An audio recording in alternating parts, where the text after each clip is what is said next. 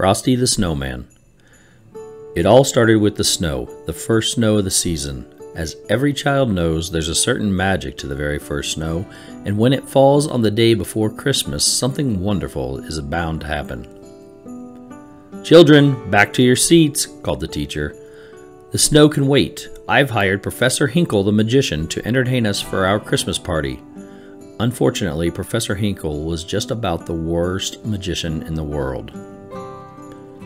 "And so I put the eggs in my magic hat," said Professor Hinkle. "Abracadabra, and voila, the eggs have turned into a mess. Where is my rabbit? Hocus Pocus, where are you?" He didn't know that his rabbit Hocus Pocus was hiding in the hat. "The only thing this hat is good for is the trash," said Professor Hinkle. But the hat didn't stay in the trash for long. The hat, with Hocus Pocus underneath, hopped out the door. That was when the bell rang. The children were free for the whole Christmas holiday. "Hey, look at the snow!" cried the children as they ran outside. They worked together to build the first snowman of the season. One of the children had given him eyes, a nose, and a mouth. It was time to name him. "How about Frosty?" asked Karen. "Frosty the Snowman." The children danced around Frosty as they sang about his button nose and his eyes made out of coal. "Come back here, you!" cried Professor Hinkle, chasing Hocus Pocus. Suddenly, a gust of wind blew the hat onto Frosty's head. "Happy birthday!" said the snowman. Karen gasped and said, "That hat brought Frosty to life. It must be magic." When Professor Hinkle heard that, he wanted the hat back. "But it's not yours anymore," protested Karen.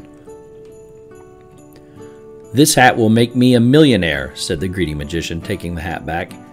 Hocus Pocus felt that the hat really did belong to Frosty, so he hopped back to Frosty and the children as fast as he could to return the magic hat. "Happy birthday," said Frosty again, as soon as the hat was placed on his head. "Hey, I said my first words. I'm alive. What a neat thing to happen to a nice guy like me." The magic hat made Frosty dance around. The children cheered as Frosty began to laugh and play with them. There had never been such a wonderful winter day. When the sun peeked out from behind the clouds, Frosty exclaimed, "Oh, I'm all wishy-washy. I'm starting to melt." The children knew that they needed to take Frosty someplace where he'd never melt, like the chilly North Pole. They decided to go to the railroad station and find a train for Frosty. "Let's have a parade through town," shouted Frosty. "Come on, kids, follow the leader." All too soon, it was time for the train and Frosty to leave.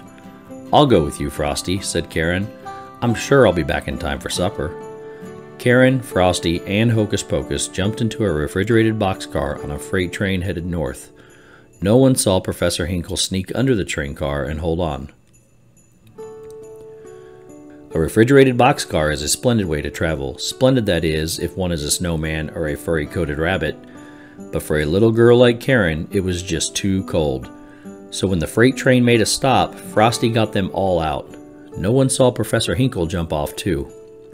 Frosty took Karen and Hocus Pocus to a wooded glen where they found animals decorating the trees for their big celebration. They knew Santa Claus was coming that night. After Hocus Pocus spoke to the animals, they agreed to build a campfire to keep Karen warm. But it didn't take long for Professor Hinkle to catch up with the friends. "Get on my shoulders, Karen," cried Frosty. Frosty, since he was made of snow, was the fastest belly whopper in the world. Soon he and Karen were sliding down a hill, leaving that greedy Professor Hinkle far behind. At the bottom of the hill was a tiny greenhouse for growing tropical poinsettias for Christmas. It was the perfect place for Karen to stay warm. "Frosty, you'll melt in here," warned Karen.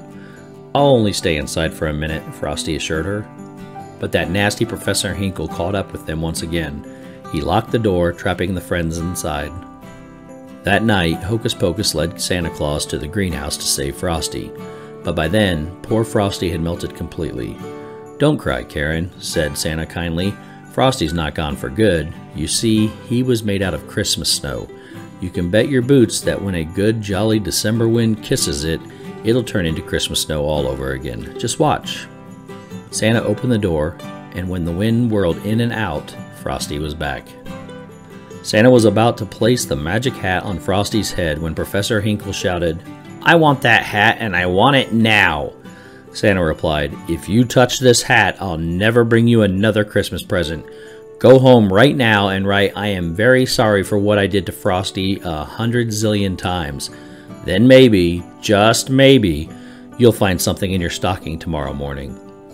Professor Hinkle was very sorry indeed. He ran straight home to start writing. "Happy birthday," said Frosty once more. Karen was happy to see her friend again, but now it was time to go home. Santa put Karen in his sleigh and promised her that he would take Frosty back to the North Pole with him. Karen hated to say goodbye to Frosty, but Santa said that Frosty could return every year with the magical Christmas snow. Frosty waved goodbye as he hurried on his way. He shouted a promise to return the following Christmas, and every year he did just that. Merry Christmas.